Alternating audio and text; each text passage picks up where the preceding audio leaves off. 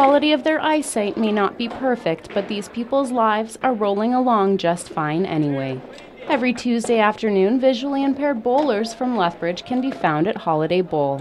Volunteers pick them up from their homes and provide them with assistance on the lanes. Matthew Hoare has been bowling in the league for 4 years, and he says it's nice to get out and do something fun. Well, I think it's a good outing. I'm fortunate I'm able to get out of the house and stuff, but like I say, I've met a lot of good people here, and some of the people, this is their only outing. Lack of vision does not impair their ability to bowl. Bowler Darlene Roque managed to earn a turkey pin, recognition for 3 consecutive strikes. Coordinator Joanne Karen says it's an opportunity for the bowlers to socialize in a non-competitive way. Afternoon, and you bowl against yourself. You're not bowling against the other bowlers or that. We have a roll-off at the end of the year, and you bowl against your own score. Hoare says it's a nice outing that provides them with the opportunity to socialize.